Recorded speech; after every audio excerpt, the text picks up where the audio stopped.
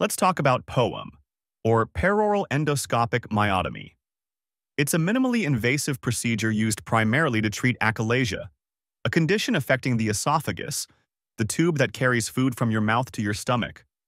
With achalasia, the lower esophageal sphincter, a muscular ring that normally relaxes to allow food to pass into the stomach, doesn't relax properly.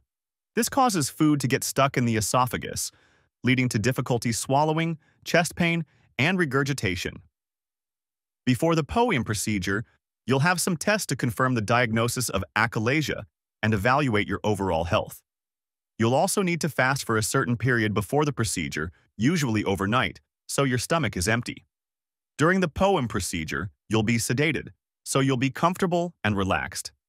A thin, flexible tube called an endoscope, with a camera and special tools attached, is gently passed through your mouth, down your esophagus, and into your stomach. The doctor then makes a small incision in the inner layer of the esophageal muscle, specifically at the lower esophageal sphincter. This incision weakens the muscle, allowing it to relax more easily and allowing food to pass into the stomach. POEM is performed entirely through the endoscope, so there are no external incisions. After the POEM procedure, you'll be monitored for a few hours as the sedation wears off. You might experience some mild discomfort or chest pain, which is usually manageable. You'll likely be able to start with clear liquids and gradually progress to a normal diet as tolerated. Most people can go home the same day or the next day.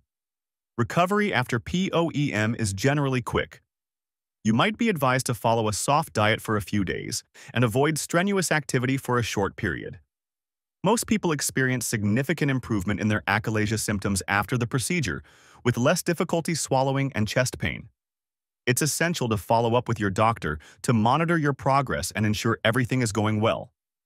POEM is a safe and effective option for many people with achalasia, offering a minimally invasive way to improve their quality of life.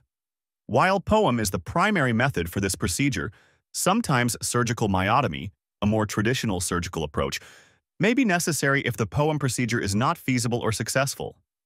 If you have any questions, don't hesitate to talk to your doctor. They're there to help you understand the procedure and guide you through the process.